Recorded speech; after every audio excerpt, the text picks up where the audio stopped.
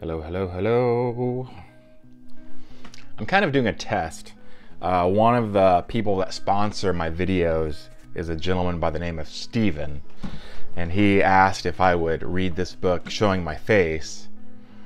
And I really don't want to show my face for this video, but I might have to. Anyway, we'll see. So let me know which one do you like better, and I won't take offense to it. But do you like the videos of me not showing my face, or this video of me showing my face? So this is going to be chapter 1 of The Lord of Opium, which I hope to come out in January at the end of this month, January of 2021. I'm going to read. This is going to be chapter 1, The Oasis. If you have not watched or listened to or read The House of the Scorpion, do not watch this video. But I can't make you not watch this video, which will be really short. Matt woke in darkness to the sound of something moving past him. The air stirred slightly with the smell of warm, musky fur. The boy jumped to his feet, but the sleeping bag entangled him and he fell. His hands collided with sharp thorns. He flailed around for a rock, a knife, any sort of weapon. Something huffed. The musky odor became stronger. Matt's hand felt a metal bar, and for an instant, he didn't know what it was. Then he realized it was a flashlight and turned it on. The beam illuminated a large, dog-like face at the other end of the sleeping bag. The boy's heart almost stopped. He remembered long ago a note Tamlin had written him about the hazards of this place. Rattlesnakes here, saw bear under tree. And here is spelled H-E-E-R. And if you guys remember, Tamlin cannot spell at all, and this is all going to be backwards. This was definitely a bear, B-A-R-E. Matt had only seen them on TV, where they did amusing tricks and begged for treats. The bear's eyes glinted as it contemplated the treat, holding the flashlight. Matt tried to remember what to do. Look bigger? Play dead? Run? The flashlight. It was a special one used by the farm patrol. One button was for ordinary use, the other shone with 10 times the brightness of the sun. Flashed in the eyes of an illegal, it would blind the person for at least half an hour. And that bear, B-E-A-R, is definitely an illegal. Matt jammed his thumb on the second button, and the bear's face turned perfectly white. The animal screamed, it hurled itself away, falling over bushes, moaning with terror, breaking branches as it fled. Matt struggled to his feet. Where was he? Why was he alone? After a minute, he remembered to switch the beam off to save the battery. Darkness enveloped him, and for a few minutes, he was as blind as the bear. He sat down again, shivering. Gradually, the night settled back into a normal pattern, and he realized that he was at the oasis. He cradled the flashlight. Tamlin had given it to him to protect him from animals when he was camping. You don't need a gun, lad, the bodyguard had said.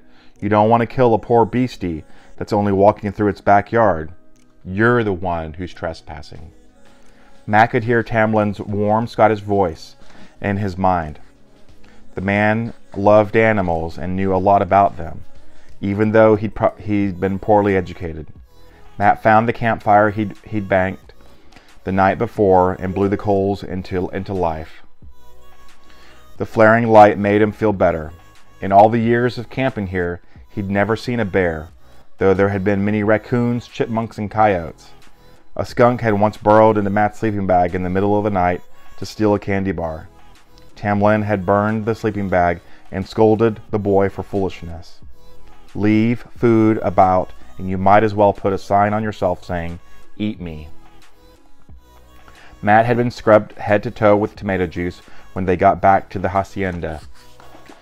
Matt heaped the fire with dry wood from the supply Tamlin had always maintained.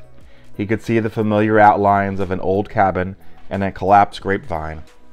Tam Lin wasn't with him. He would never come here again.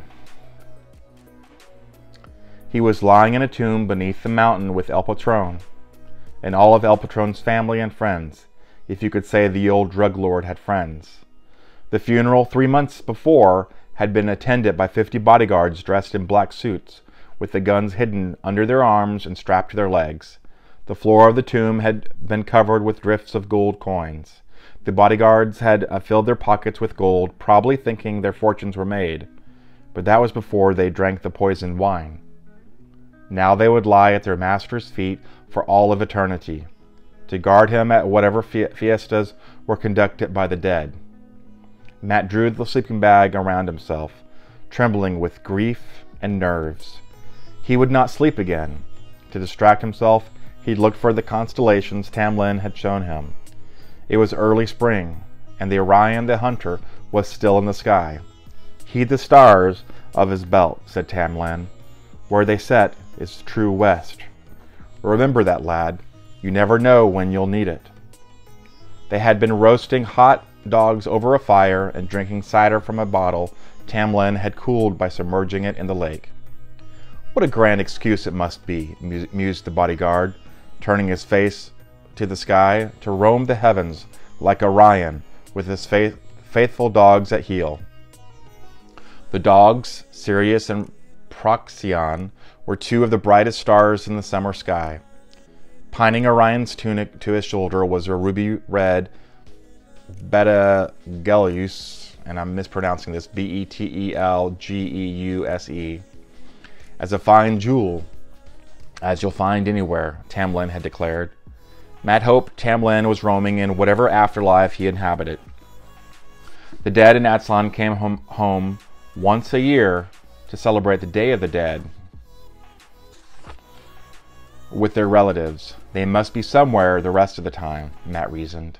Why shouldn't that they do what made them happiest on Earth? And why shouldn't Tam Lin? Matt found Polaris, around which the other stars circled, and the Scorpion star. But that was so easy, even an Egypt could do it. The Scorpion star was always in the south, and like Polaris, never moved. Its real name was Alcaran. Matt was proud of this, for it was his name too. The Alcarans were so important, they could lay claim to an actual star. Matt didn't think he could fall asleep again, and so he was surprised when he woke up in the sleeping bag just before dawn. A breeze was stirring, and a pale rosy border outlined the eastern mountains. Gray-green juniper trees darkened valleys high up in the rocks, and the oasis was dull silver under a gray sky. A crowd called, making Matt jump at the sudden noise. After breakfast and a short, sharp swim in the lake, Matt hiked along the trail to the boulder that blocked the entrance to the valley. In this rock, if you looked at just the right angle, was a shadow that turned out to be a smooth, round opening like the hole in a donut. Beyond was a steep path, covered with the dry pebbles that slid beneath your feet. The air changed from the fresh breeze of the mountain to something slightly sweet with a hint of corruption. The scent of opium poppies. Guys, if you enjoyed me reading this to you like in this format, give me a like or thumbs up or comment. Otherwise, I'm just going to put this on the cover and you won't see my face. If you did enjoy me reading this to you, give me a like, thumbs up, subscribe. I try to come out with one book a month on average, typically every Friday. And I do that so you guys can, or you guys will be able to binge watch or binge listen to whatever I am, whatever book I'm reading. Thanks, you guys. Bye now.